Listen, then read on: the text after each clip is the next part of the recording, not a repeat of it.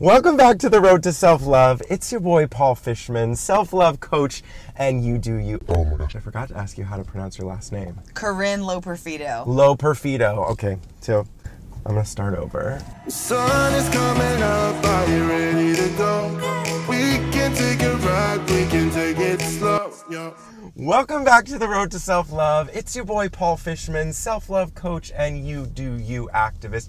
Here today with the goddess herself, Corinne Loperfido. Now, Corinne, I'm gonna let you take the wheel when it comes to introducing yourself. My name's Corinne, and I'm an artist and environmental activist and women's empowerment kind of like facilitator of events, and I have been a very self-expressed person my whole life. Gratefully, was not subject to religious beliefs that might lead me to think that I need to be a certain type of way in order to be worthy. I ultimately am not doing what I do, living the way I live, and looking the way that I look to please anybody else. So, you know, my friend gave this great piece of advice one time. It's something that you can do to check in when you're feeling some kind of energy or getting overwhelmed by something, is you can just stop and like think about the moment and energetically become aware and like point to yourself. You don't have to really point to yourself, but just like, me, not me.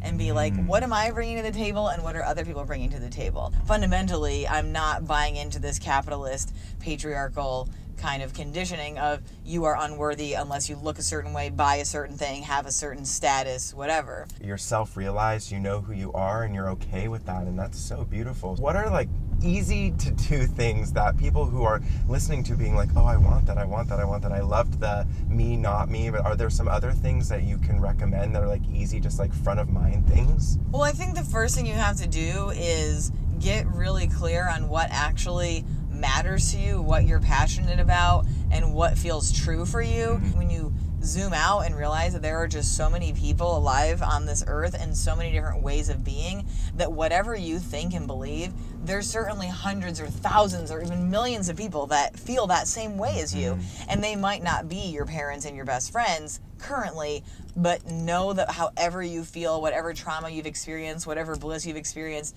there are other people that have experienced that too. By not trying to put yourself in a box, you're going to be way closer to finding your version of happiness and what that looks like, because you're not trying to impress someone else. What would you say you're most passionate about? Like, if you had to answer that question, what would you say? That's always changing, because as I grow and evolve and learn and get exposed to new things, I'm always shifting that. And so I went to school for graphic design, then was doing like underground DIY performance art events, and then started doing like women's empowerment events. Let's lean into the whole concept of zero waste. What would you say to the person who, like me, who I'm just like, I could be doing more, but like I use my silicone reusable bags and I do my best. So what would you say to me?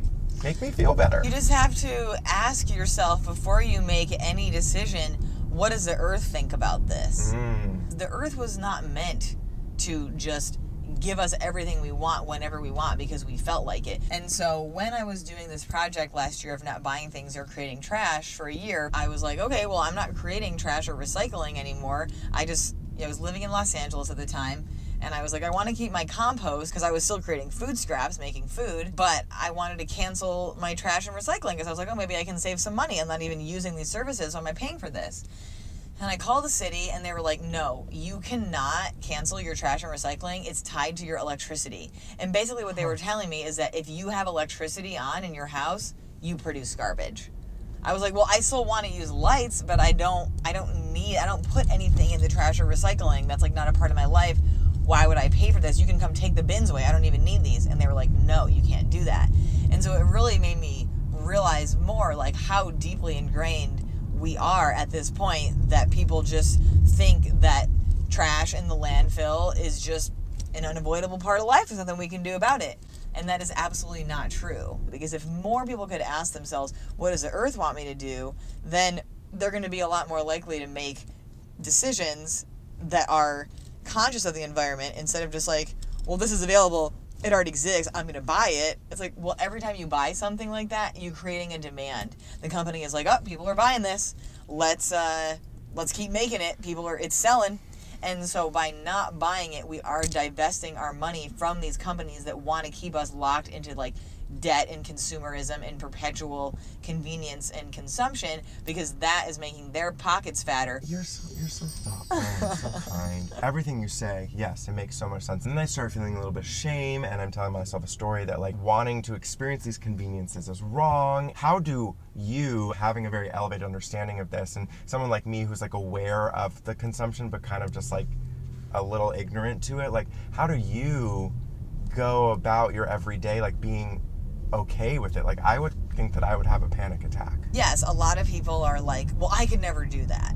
And I was that way too. And it didn't even register to me that anybody could do that. They just have to like shift the way that they live and relate to shopping and what they buy. It's like reprogramming ourselves and seeing different ways of being and starting to take those actions, such as having your own water bottle, having your own fork, your own cloth napkin. Yeah, I'm down with that. So I think that now's the perfect time to play our first road trip game. This instead of that. So this is not only going to be like a fun little game, it's also going to be like an educational thing. So I'm going to say like a consumeristic thing, and then you can just like shout off the first like thing that you would do differently. So we'll start easy, like plastic bag.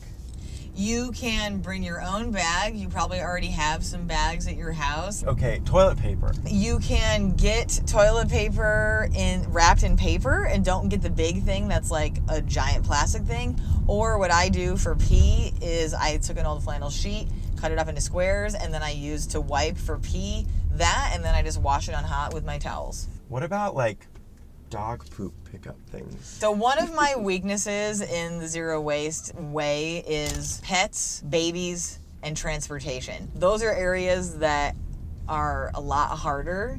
And so how do you pick up your dog poop? Ooh, man, I don't know. See, I don't even like believe in domesticated animals, so dog poop is not something that I Beautiful. interact with I love. ever. Okay, great, perfect. Well, I appreciate you sharing and owning up to the fact that you don't have all the answers. Yeah. This is a beautiful, beautiful example of just owning your shit. Okay, so we're just gonna hop into our next road trip game. We are going to play Fuck, Marry, Kill. Plastic, paper, cloth. Kill plastic. But marry and fuck, I mean, ooh, then you're getting into the institution of marriage, and what is the difference between fucking and marrying someone? Because cloth and paper, it's like, baby, I love you both. I mean, I would have you both in different ways at different times. I guess I would marry cloth and I would fuck paper. Love that for you. So good. So, what does self-love mean to you? Self-love has to be something where it's free from any kind of codependent, validation-seeking notions where you are looking for something external to make you feel like you are okay.